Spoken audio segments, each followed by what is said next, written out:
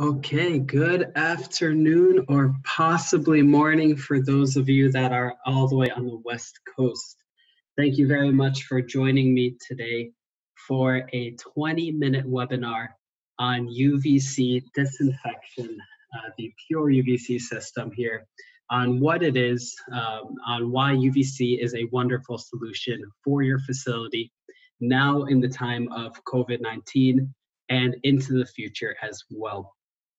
I hope that I find you well. I hope I find you healthy, that you, your loved ones, and your employees or co-workers are all doing well in work and in safety. So let's get started here. My name is Dan Lippin. I'm the Director of Development at Pure UVC. There I am in charge of marketing, educational initiatives like this one right here, and I am on the board for system development as well. The system development part, partially because I have a background in electrical engineering, a bachelor's of science from Rutgers University, and partially because this is such an interesting system that I inserted myself into the process there to make sure that I could be involved and could be sure that we're providing you with the best possible solution that we can. So, what brings us here today, and why are we looking at UVC technology in the first place? The question is, we have to make sure that our facilities are protected against coronavirus. Whether it's a school, an office, a restaurant, whatever it is, states across the US are mandating protection against the disease.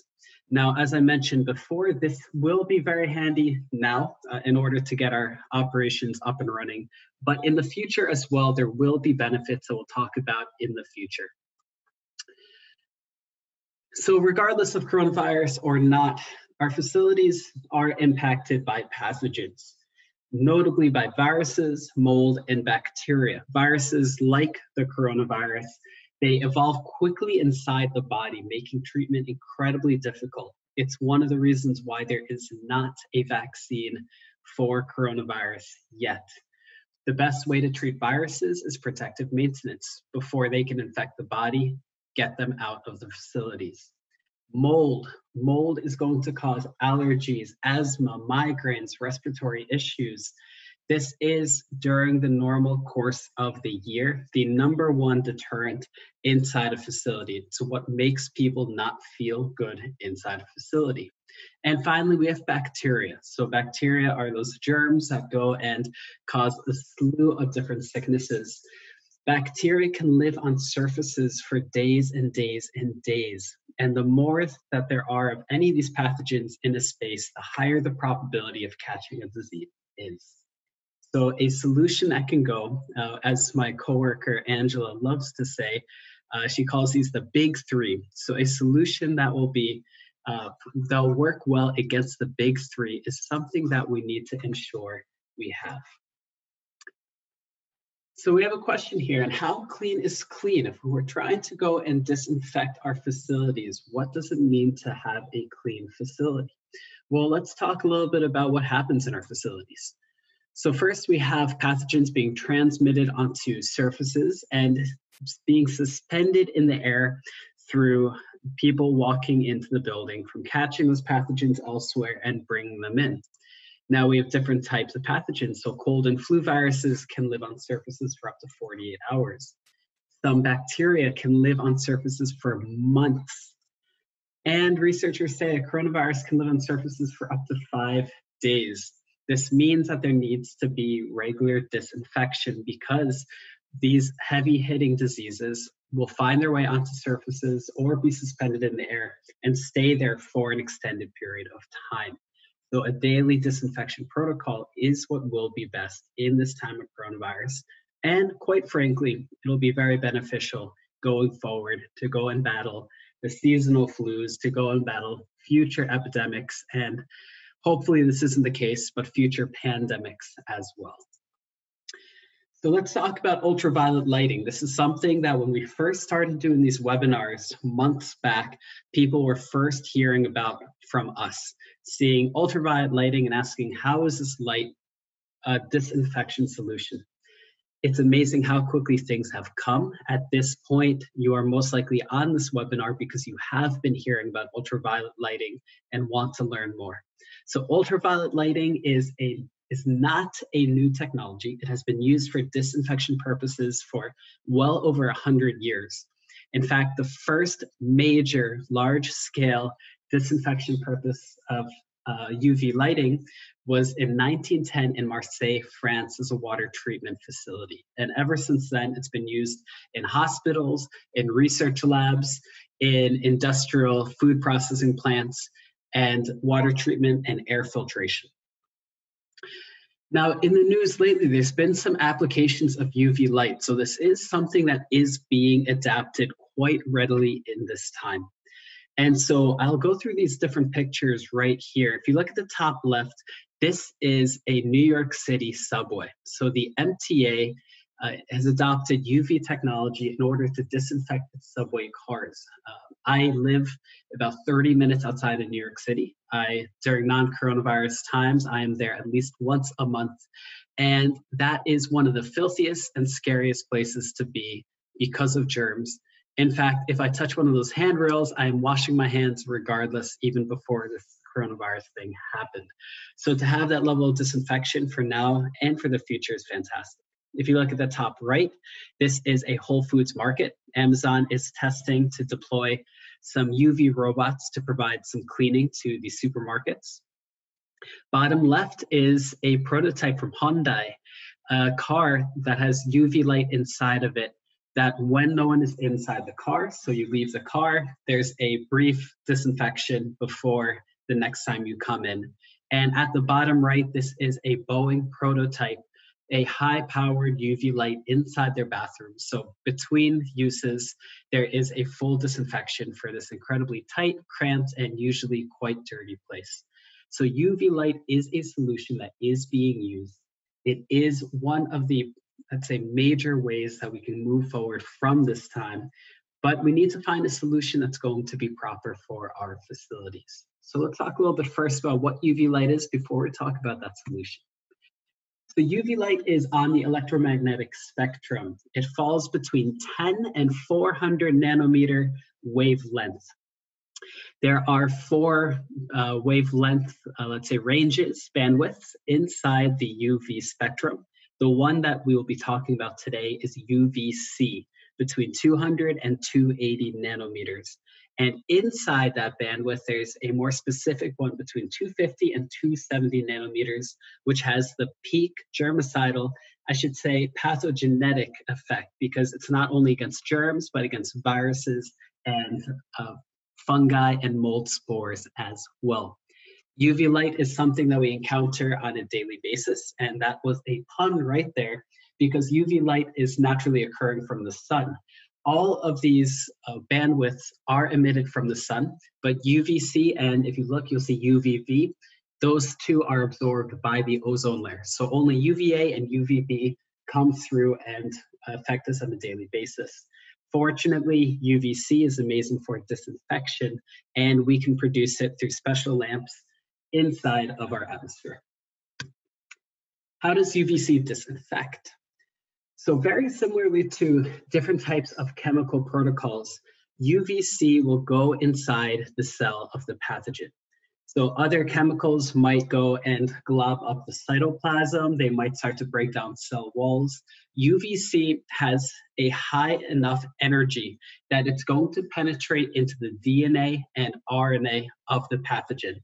What it's going to do there is it's going to scramble that information up, making that those pathogens, germs, whatever they might be, inert. So they cannot reproduce. Because they can't reproduce, they can't affect, because it's the reproduction inside the body that causes the disease. Now, UVC doesn't discern between germs, between viruses, between mold. It's able to affect all three. So it's a uniquely germicidal, antiviral, and sporicidal solution. And again, in that range between 250 and 270, the 254 nanometer bandwidth is the highest energy. It is the most efficacious at disinfection That is the wavelength that all of our products fall into. The more efficacious it is, means the less time that the system has to be on. It means the more savings for you, and it means the higher efficacy of disinfection in your facility. So benefits of utilizing UVC light. And this is going to be UVC light in the sense of the system that we'll be proposing. So fixed, more on a permanent base, or let's say facility-wide basis. So not just water filtration, not just air filtration. This is also going to be comparing against household cleaners and disinfectants, or I should say industrial cleaners and disinfectants. So efficacy. UVC light destroys up to 99.99% of exposed airborne and surface pathogens. This is important because most of the disinfection that is normally occurring in a facility is surface only. Many germs, mold, and viruses, again, can be suspended in the air. UVC will be able to affect those airborne pathogens. Safety. So when a properly engineered system is installed, when that system has safety redundancies, the UVC is going to be an incredibly safe solution, because at worst, there's going to be a little bit of, now we'll have a whole article on this, but at most there'll be a little bit of ozone produced. And ozone is just O3. It's a version of oxygen, and it's very naturally, let's say, reverts back to the O2, which is the oxygen that we breathe. But in the meantime, we don't want a heavy dose of it. There are certain wavelengths of UV that can create ozone. A lot of the fixtures and products that you'll come across have a tiny bandwidth in them that is producing that. So at worst, and we're not talking about our system here, we're talking about any system here, just want to be totally forthcoming with you, is that at most there'll be a little bit of ozone that's produced, but that ozone within 15 minutes, and if you have a well-ventilated room, not at all will be an impact. Unlike chemical products, where there is going to be a heavy chemical residue and odor, which can cause from irritation and headaches to nausea, fatigue, vomiting, and a slew of conditions. It is workplace friendly. So it allows for daily comprehensive disinfection. It allows the whole building to be disinfected on a daily basis. This is something that will be impossible through manual alternatives, or require a small army of cleaners to go to get a matching level of disinfection. This is future-proof. So again, antiviral, sporicidal, germicidal. So that means that it's going to be effective now in the time of coronavirus. It's going to be effective in the future against any other future bug, including antibiotic-resistant superbugs. So future-proof solution. It's going to also improve the quality of being inside of your facility through controlling some of the mold and those pathogens. Less waste. You're not going to have to use all the rags and containers that you normally use for your cleaning products. And you won't have to change a bulb in the system for at least 5 years, more likely about 8-9 years. Finally, it's affordable. When you look at UVC compared to manual disinfection, compared to other types of systems, it's going to come out to be a smart investment in the short term and in the long term. We'll actually talk a little bit about budgeting towards the end of this webinar. So let's get into our system here. So the main idea of this webinar here is to introduce you to UVC. And to answer your questions, we'll have a Q&A starting in about 6-7 minutes or so. But I do want to go quickly over the system, or a system that we offer. Now note that we're using a classroom as a sample. Every facility will be a little bit different. The solution will work well for offices, for schools, for restaurants, hotels, whatever it may be. But we want to give a visual for a sample here. So let's say the classroom solution. So the way the system works is that during normal operational hours when students are in school, there is no difference, the lights are not on. But late at night, when the facility is unoccupied, the UV lights turn on and do the disinfection unintrusively while no one is there. This is a general rendering of what a classroom would look like. So there's recessed fixtures that go in. They go and shine through the room while, again, no one is there. And the rest of the normal lighting still exists in the room as it normally is. Fixtures will be about 2 to 4 per 1,000 square foot room, depending on multiple factors such as layout, what kind of room it is, reflectance of ceiling, walls, and floor, furniture layout, etc. So in our design phase, we do want at least 2 points of light, because what the 2 points of light allow is getting under some of these surfaces. The idea with UVC light is that whatever the light touches is disinfected. So you want maximum coverage possible. In terms of the solution here, so the system is only on when no one is in the room. We do not want anyone being under UVC light ever. And there's multiple safety redundancies to ensure that. So systems on, let's say between 1 and 4 a.m. when no one's in the school. If there is a desire to have the system on for 30 minutes between period 5 and 7, because there's no one in the room, that can be accommodated as well. Approximately 1 to 3 hours per room for 99.99% disinfection against viruses, bacteria, and mold. 2 to 4 fixtures per room.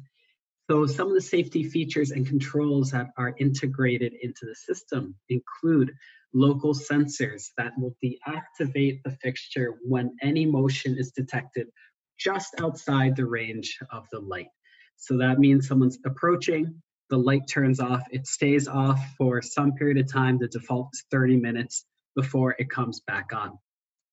There are manual override switches for added control. There are Bluetooth controls for authorized users. So this will allow you to change the schedule for the fixture. It'll allow you to turn the system off if need be. It'll allow you to go and customize, again, the schedule and the length of operation. And then there's also remote monitoring available. That is a more premium package, but something that we do know some of our clients have been requesting, where we can keep an eye on the system remotely. And if something isn't operating as it should, or in, let's say, 5, 6, 7, 8 years, when the lights goes out, then we know and we can go make sure the system is operating as soon as possible. That said, last little safety measure I do want to mention here about the systems, that everything defaults to off. That means that if something isn't working the way it should, if there's a bad contact and one of the motion sensors isn't working as it needs to be, then the system in that area, so in that classroom, is going to default to off.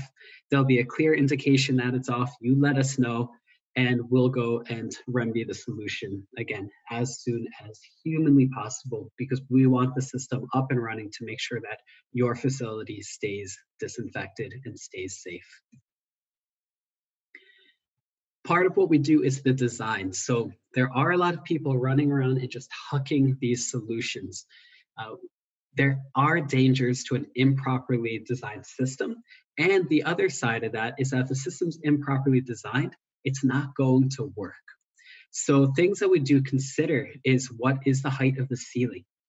What is the range of the light? Because there is a diminishing return the further away from the light source. So we need to make sure that at the farthest reach of the light, it's having enough energy that it can disinfect against the big three. We're making sure that the system is on for long enough, and we can tell you, hey, if you want to disinfect against coronavirus only, it's going to take an hour, but if you want to have that full sporicidal effect, it's going to take 3 hours. We go and do some testing to make sure that the system is running as it needs to be, to make sure that what we're claiming is true. In packages, we do provide you with a reader where you can go and verify that the system is working. And we also do have inside of the fixtures a little fan. And what that does is it blows some of the airborne particles that might be inhibiting the UV from penetrating through. And what that does is, again, increases efficacy. So safety and efficacy are our two priorities. And we have honestly over-engineered this solution here to make sure that those two are always met.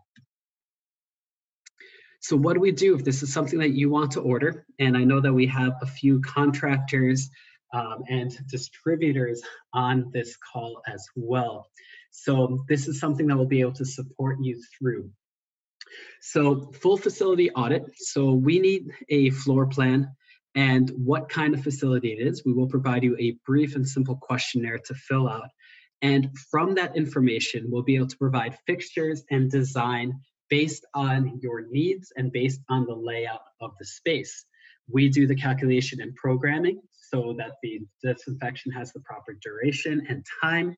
We do all the programming and commissioning of the system controls, or train you in case you want to go and override any of the system there in terms of the time that it's operating during. So let's say, for example, you have one night you're doing a lock-in and people are doing a overnight sleep-in. You would be able to turn off the system, even though through movement the system won't kick on. This way, again, added layers of control that you have. We'll provide room-by-room layouts and wiring diagrams. So those of you that have your own contracting team, or those of you that are contractors, we support the process and make it as easy for you as possible. It is a simple enough system to implement. It's going to connect into the existing wiring, especially if there has been an LED upgrade, and that means that there's plenty of amperage left on that system to allow for our system to be implemented and installed. We do rigorous testing of all technology and systems, so we make sure that they're working as they need to, and there's expert tech support. It's a no questions asked warranty process and expert customer service. Again, we want the system up and running for you as seamlessly, unintrusively, and confidently as possible. So I'm going to just skip through. This is all stuff that we've already talked about, and I'm already going a little bit over my allotted time here. So I wanted to get here, which is something that you're probably interested in. So this is some sample project pricing. Ballpark ranges, they are a, let's say, median type of range, but it's going to depend on what your specific needs are, and it's going to depend, again, on the type of facility, what you want to invest in there, if you want added controls, whatever it is. But a small building, so let's say an elementary school, will be about $55,000. A medium building, about, like, let's say a middle school, about $125,000. Large building, let's say a high school, is going to be $190,000. This includes all of the materials that you'll need, includes all the design work, all of the engineering that is involved with the process. For a single room, it comes out to be around $2,100, and that's going to be 2 lights and 1 switch. I know that we have some clients who have installed or are in the process of installing a sample room. So that's something that we can offer if you want to go test the system. We'll provide you enough for just 1 room that you can see how it runs before implementing it through the rest of the facility. In terms of labor, it's a hard estimate to give because it's also going to depend partly where you are in the country and what your labor costs are by you. It's going to depend on what kind of pre-existing wiring you have, and if it's easy to tap into the system or if new lines have to be pulled.